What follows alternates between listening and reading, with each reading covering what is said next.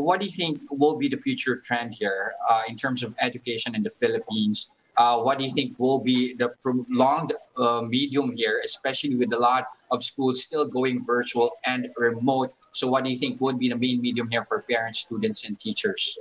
Yeah, so thanks for that, Jess. So number one, here in the Philippines, as you know, the Commission of Higher Education made that announcement that flexible learning is here to stay. And there's a great opportunity for higher education institutions, not just the colleges and universities, but also K to 12, senior high school, junior high school, to be able to innovate further in terms of the tools and the cloud-based platforms that they use in providing these solutions. So number one, I think micro-credentialing or massive open online course programs that can be incorporated into their existing curriculums would be very rampant in the programs in the higher education institutions, most especially offering future-ready skills that can be incorporated into curriculums in computer science, information technology, business as well.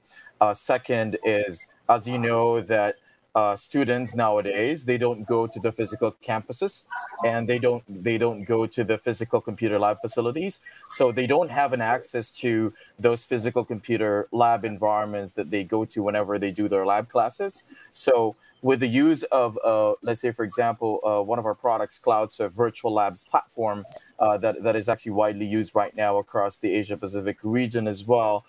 Institutions and universities actually use that platform in order for us to digitally transform this physical desktop lab hardware into highly accessible, anytime, anywhere, virtual lab environments that the students can access at the comfort of their home whenever they're doing their lab classes online. So apart from all of these standard learning management systems and conferencing tools that, you know, the universities and institutions have already invested in since the pandemic situation happened last year, with the post-pandemic situation happening right now, it becomes a long-term innovative digital transformation journey for them to be able to embrace more tools that actually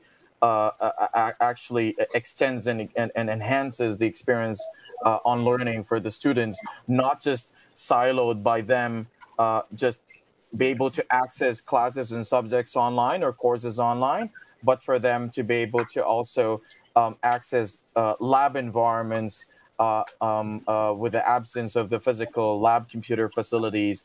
They can access these lab environments and standardize levels the play field for all of the students with these virtual lab environments that are highly scalable and highly accessible by all of the students, regardless of the hardware that they use. But Dan, looking back at the past year since schools went online or virtual when it comes to education here or schooling, how do we fare now compared to other countries, especially when it comes to the use of these tools that you have just mentioned? Well, I think the universities nowadays, and even you would be surprised, like even K to 12 institutions are even much more open into much wider type of use of platforms. Like, as we know, since last year, learning management systems become a mainstream. But now more and more advanced tools and platforms that are cloud-based applications that actually enables them to increase these learning experiences becomes even more mainstream as well. Apart from the learning management system and other tools, and even the use of Zoom or Microsoft Teams or Google Classrooms and whatnot. But apart from that, additional tools such as these virtual labs platforms, micro-credentialing platforms, massive open online course programs for future-ready skills, those are the things that completes that entire package and program and solution for the institutions. So it's not just about the learning management systems anymore. Nowadays, the Philippine institutions have started to embrace these tools. You would see a lot of private institutions using them as well. Their knowledge in terms of how innovative that they can be, or how more innovative that they can be, are actually being extended. So I think I would say we are still at par at the moment as well. Our educators are becoming more creative because of these technologies and these solutions, wherein it allows them to also be a master of these tools right? So it's not just about them creating curriculums and